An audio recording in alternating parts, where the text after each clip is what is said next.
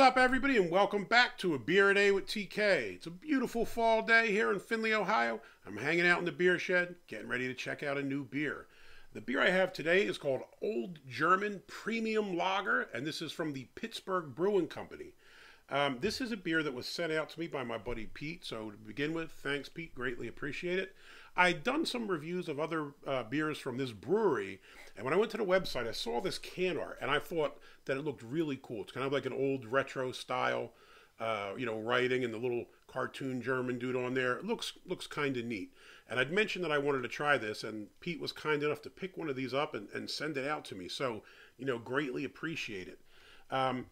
This beer here is 4.2% ABV, so it's relatively light. As far as ratings go, it doesn't do particularly well. Untapped at 2.75, Beer Advocate at 2.6. The overall score on Beer Advocate was a 66 pour. Now, I always enjoy reading through Beer Advocate comments because some of them are actually really funny.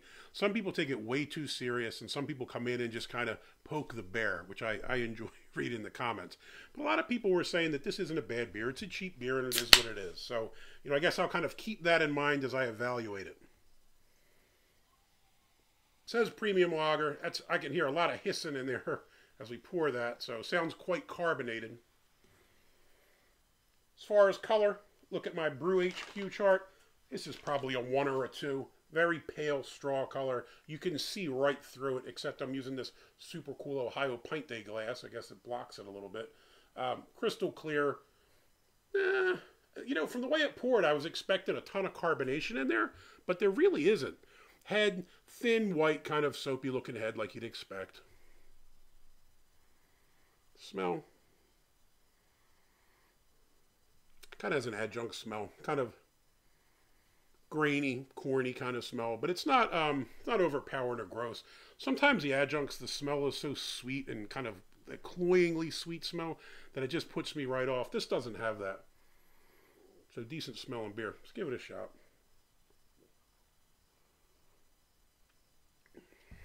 Light bodied.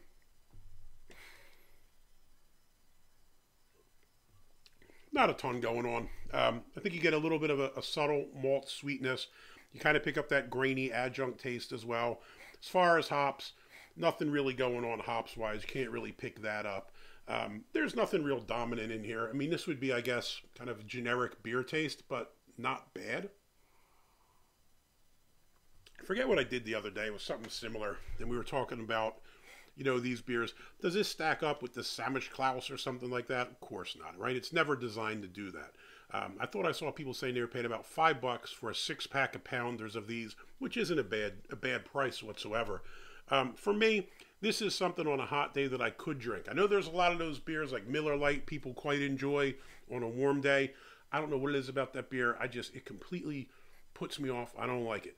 This, I think, would probably be an alternative for me. It's non-offensive. It tastes like, again, kind of beer. But it's not too sweet. It's not too gross tasting or anything that would push you away.